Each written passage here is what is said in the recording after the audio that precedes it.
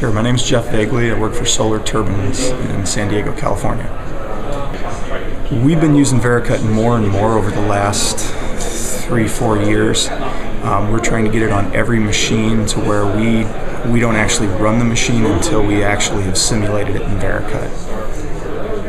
We love it from a support standpoint, and our users love it as well. They like the interface. It's very clean and simple. It's very easy to find the results that they need very quickly, and then they can rerun it and continually do that.